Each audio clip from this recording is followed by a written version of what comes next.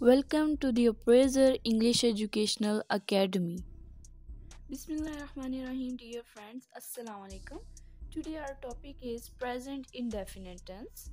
Before moving to our topic, if you haven't subscribed to my channel, please take a moment and subscribe it. Make sure to hit the bell icon so that you can get the notification for my new videos. Before moving toward the rules of present indefinite tense, there are some points that you people must know. And the first one is subject. कि sentence में subject क्या होता है? Subject is basically the doer, जो action कर रहा होता है, जो action perform कर रहा होता है. Subject two types के होते हैं, singular and plural. Singular subjects are he, she, it या कोई भी singular noun.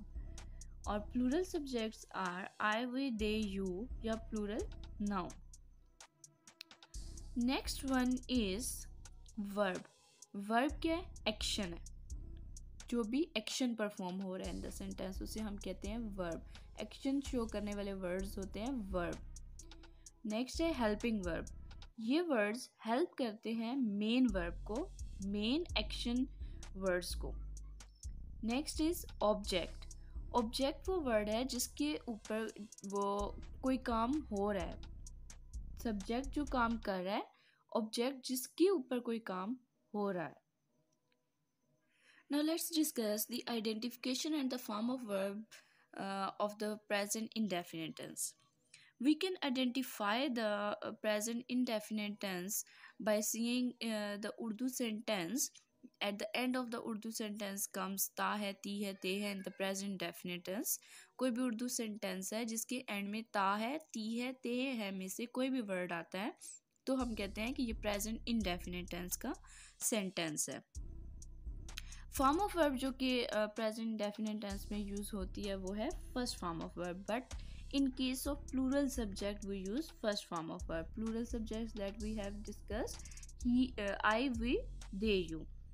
लेकिन in case of singular subject like he, she, it, first form के साथ हम एस, ई एस, आई ई एस में से जो भी according to the situation word होगा वो हम उसके साथ ऐड करेंगे. For example if I say that he goes to school, तो ही इसमें सिंगुलर सब्जेक्ट है, इसलिए जो वर्ब है गो उसके साथ ऐड हुआ E S, he goes to school. But अगर मैं कहूँ कि वो स्कूल जाते हैं तो फिर मैं लिखूँगी दे गो टू स्कूल, फिर मैं गो के साथ ई एस ऐड नहीं करूँगी. सो जो हमारा प्लूरल सब्जेक्ट है like I, we, they, you, उनके साथ हम जस्ट फर्स्ट फॉर्म लगाएंगे like go, walk, teach, talk. First form होगी सिंपल. लेकिन in case of singular subject हम फर्स्ट फॉर्म के साथ एस, ई एस या आई एस को उसको ऐड करेंगे. और singular subjects are he, she, it.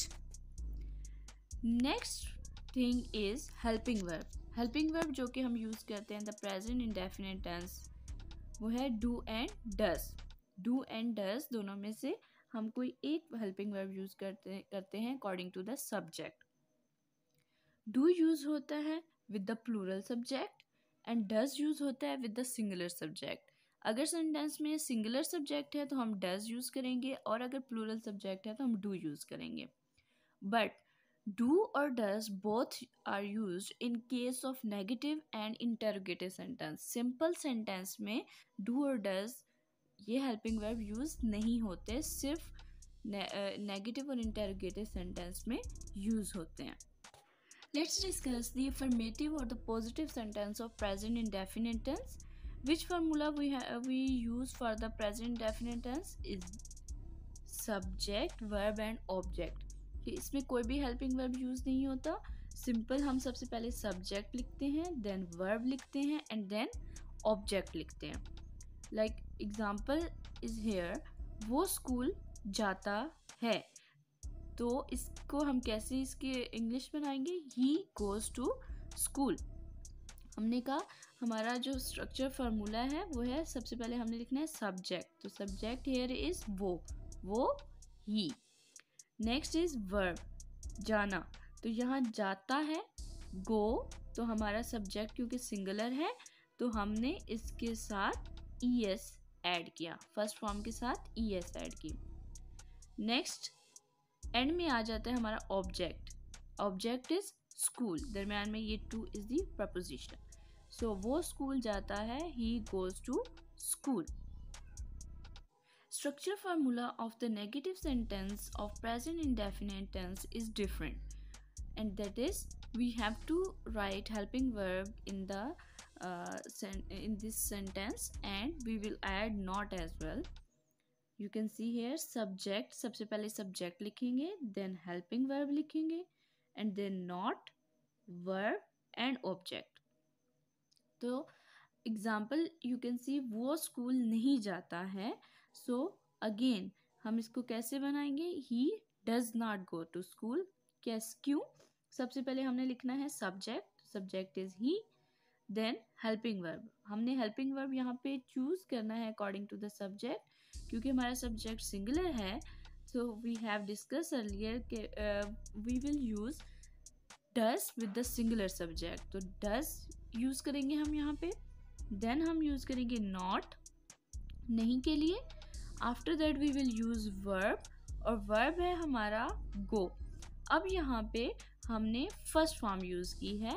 अभी हमने डिस्कस किया था कि सिंगुलर सब्जेक्ट के साथ हम फर्स्ट फॉर्म के साथ एस और ई एस ऐड करते हैं, लेकिन in case of positive sentence, जब हमने नेगेटिव सेंटेंस बनाया है और हमने यहाँ पे डस लगाया है, तो हम फिर यहाँ पे जस्ट सिंगल फर्स्ट फॉर्म लगाएंगे, एस और ई एस का को ऐड नहीं करेंगे।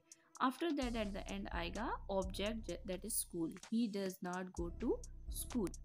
Let's discuss the interrogative sentence of present indefinite tense. Interrogative sentence में हेल्पिंग वर्ब आ जाएगा सेंटेंस के स्टार्ट में, then subject, then verb, then object, and then at the end of the sentence we will add question mark. जैसे यहाँ पे example है, क्या वो स्कूल जाता है? सो हम इसको कैसे बनाएंगे, we will write does at the start of the sentence. Does क्यों लिखा? बिकॉज हमारा सब्जेक्ट है सिंगुलर, तो सिंगुलर सब्जेक्ट के साथ हमने लिखना है डज। अगर यहाँ पे होता दे तो हम लिखते do. Okay, does he go to school, helping verb, subject, verb and object, और उसके बाद question mark. So this is the structure formula for the interrogative sentence of present indefinite tense. I hope this video will be helpful for you. If you want to watch such more informational video, please subscribe to my channel and make sure to hit the bell icon. Thanks for watching.